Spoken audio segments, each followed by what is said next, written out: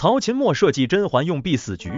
这才是雍正和太后执意要她死的真正原因。《甄嬛传》这部剧中有一个特点，但凡一举办宫廷宴会，必然有大事发生。甄嬛出入宫廷和雍正定情后，以宠妃身份参加的第一个宫廷宴会，就被曹琴默算计。曹琴默的计谋是一个无论如何甄嬛都不可能赢的。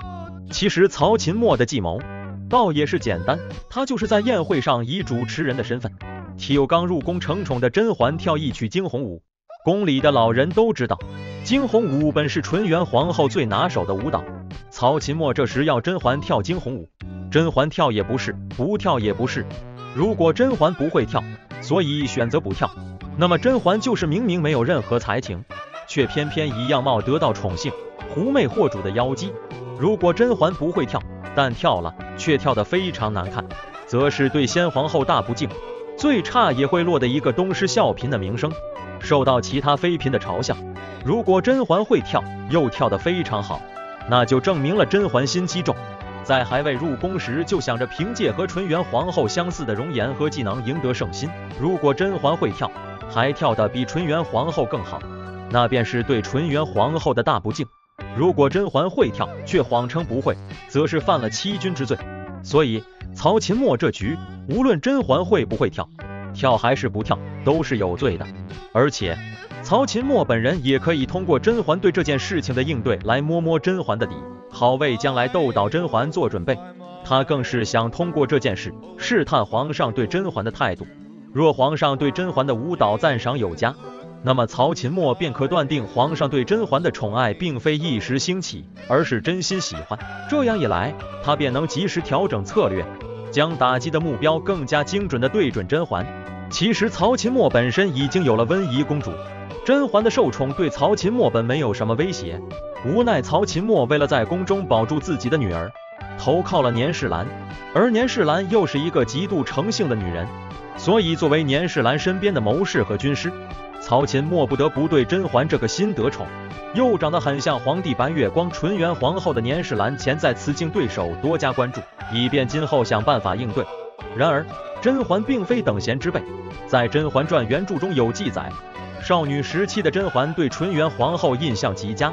在纯元皇后跳出惊鸿舞之后，便嚷嚷着要学，于是甄家请了专业的舞者来教导甄嬛学习惊鸿舞，所以甄嬛没有拒绝献舞。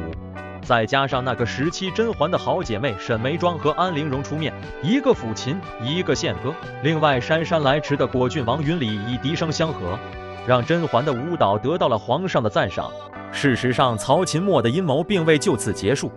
甄嬛青出于蓝的演出很容易被拿出来和纯元皇后相比。这时云里挺身而出，说出一番话，避免让甄嬛和纯元皇后相比。他说，管贵人所舞尽得梅妃真传，惊鸿舞本就缘起于梅妃，今日小王也算是的观古意了。可曹琴默并不死心，依然暗示甄嬛这一舞和纯元皇后有关。这次是皇后将话茬接了过去，直接对到曹琴默闭嘴。皇后这里的发声看似在帮助甄嬛，其实她只是不想让年世兰党过于嚣张罢了。于是惊鸿舞事件就这样被甄嬛和她身边的其他人合力消解了。在后来的剧情中，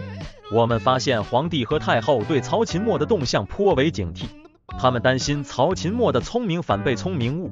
会成为后宫中的一个避无可避的毒瘤，甚至危害到曹琴默女儿温宜公主，或者将温宜公主培养成曹琴默这样，也够皇亲国戚喝一壶的了。毕竟曹琴默曾在宫廷之中多次使用阴谋手段，让人防不胜防，所以最终皇帝和太后决定要置他于死地。在年世兰倒台，曹琴默投奔了甄嬛之后，皇帝和太后动手用慢性毒药解决了曹琴默，而曹琴默的女儿温宜公主则被甄嬛做主交给了没有子嗣却性情温和的端妃抚养。总之，《甄嬛传》中曹琴默陷害甄嬛的阴谋让我们看到了宫廷之中的勾心斗角和权力斗争，这也让我们更加明白，在某些特殊的环境下，人性的阴暗面会被无限放大。也许曹琴默不在宫中的话，也会是一个聪慧的母亲吧。今天的后宫故事就和大家分享到这里，咱们下期见。